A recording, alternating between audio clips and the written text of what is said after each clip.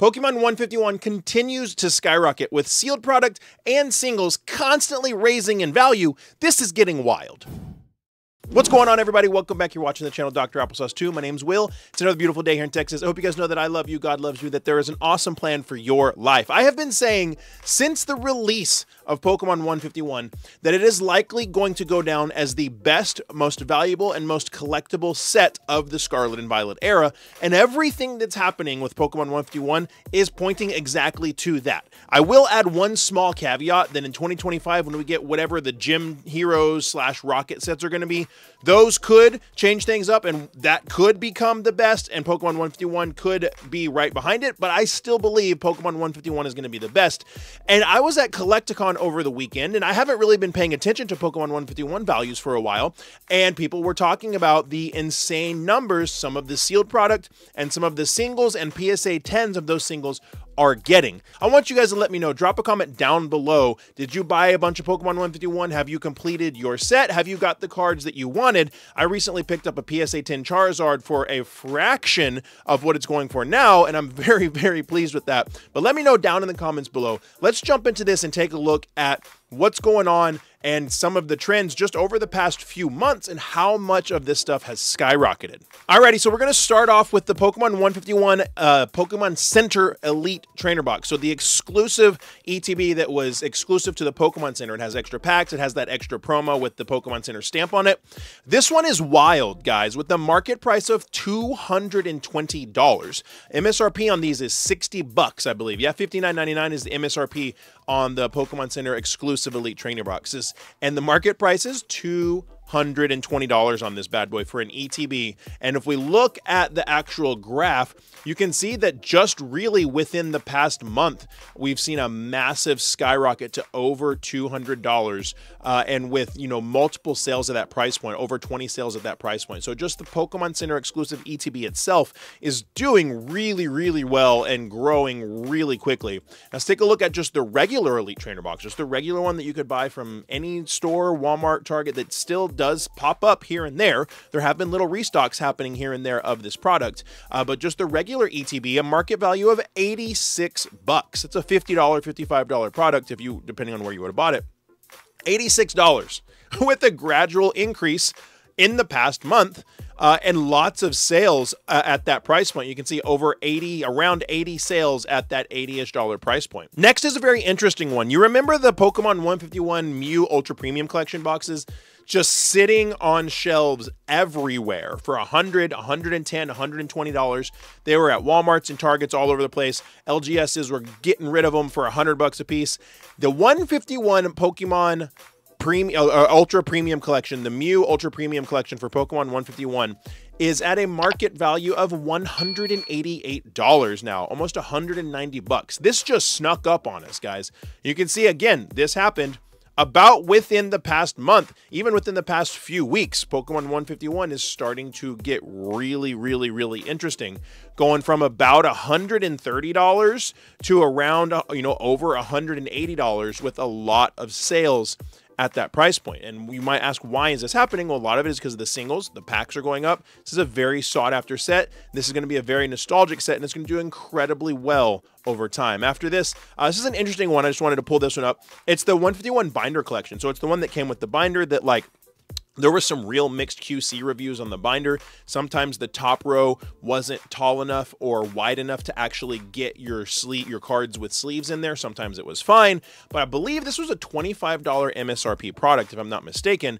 Now it has a market value of $59. We're seeing the same exact time frame within the past month, or just a giant increase in the values. 59 bucks for this. I think you get 4 packs. Yeah, 4 packs and a binder for 59 bucks. It's a very interesting one. So let's move on to the regular booster pack itself. This one's kind of been tumultuous, and, you know, prices going up and down, up and down, up and down on it.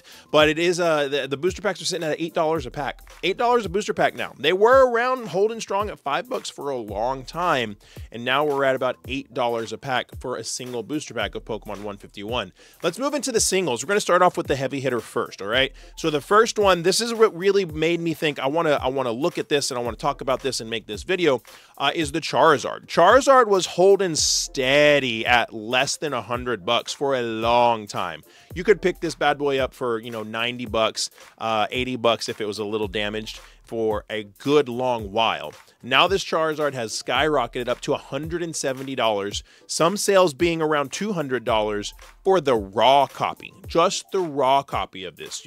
You can see right there, there's one listed for $240, which kind of blew my mind because I bought a PSA 10 for, I think I got it for $225. I bought a PSA 10 a while back because I'm like, I like this card, I want this card, and yeah, $225 sounds like a good deal. So I got it in a PSA 10 for close to what it's going for raw now, which is wild. Honestly, I thought I was buying at the peak. I was like, man, I got to buy this before it gets any worse. This is still really expensive, but I pulled the trigger. That's just for the raw card. And we can see the same thing right around the past month.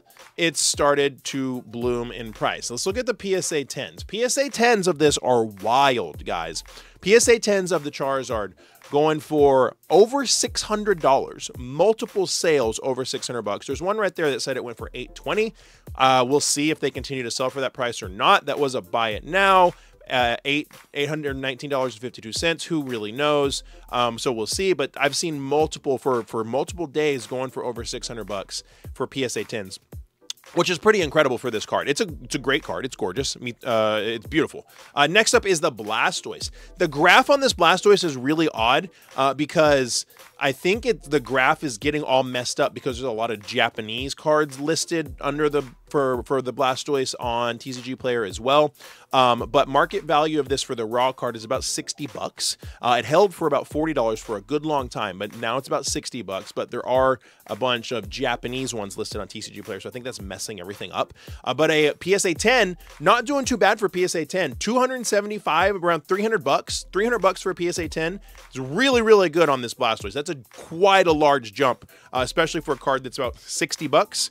$300 for a PSA 10, pretty solid price increase. And then we've got the Venusaur EX, another one that was kind of doing like the Blastoise for the longest time. You know, that sub $40 point, market price now around $50, $60 again for this beautiful Venusaur. And then PSA 10 selling for about $240, $250, which again is a very large jump in price.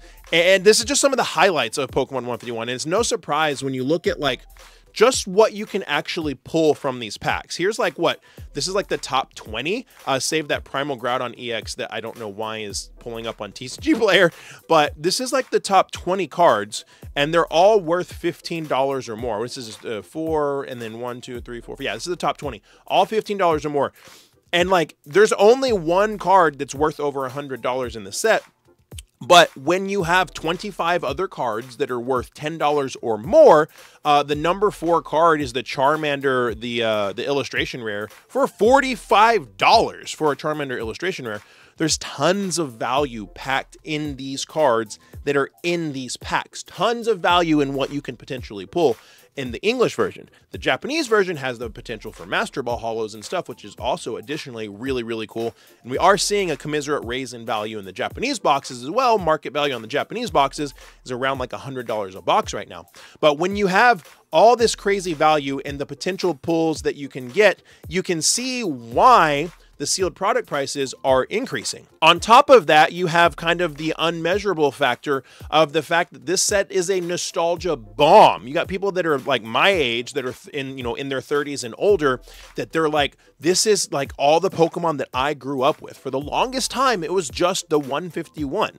And so the fact that this set is the nostalgia factor for so much stuff that we all grew up with makes this set even more sought after and even more valuable. The only regret I have with this set is not buying more of it, is not buying more and more and more of it, because it's good. Forget the money aspect. It's just a good set. It's just an absolutely fun set to have and open, and it's going to be incredibly valuable in the future. Like I said, the only caveat I think now to potentially keep it from being the most valuable Scarlet and Violet one, or the most valuable Scarlet and Violet era set ever, is with the Gym Heroes / Rocket sets that's either going to be 2 sets or a combined set or whatever it's going to be that's coming out in 2025. That could edge it up a little bit, but I still think 151 will continue to be the most valuable because it is the original 151. It has even more of a nostalgia factor, but we'll see. Still going to end up being one of, if not the most valuable Scarlet and Violet sets ever, and it's just fantastic. It's just a fun set to open. So let me know what you think down below, guys. Let me know. Do you have a full set of this? Are you happy with the amount that you have? Or now you're going to be like, I'm going to try and go buy some more and pull some more? I'd love to know down in the comments. If you enjoyed this video, do me a favor, give it a thumbs up. That's free for you to do, and it supports me a whole lot, and it really helps the channel. You can subscribe, hit that notification bell, all those different things. If you like this video, YouTube says you'll really like that one right there too, so go check it out. And like I always say, my friends, find somebody to love and serve today and be the change you want to see in the world. See you next time.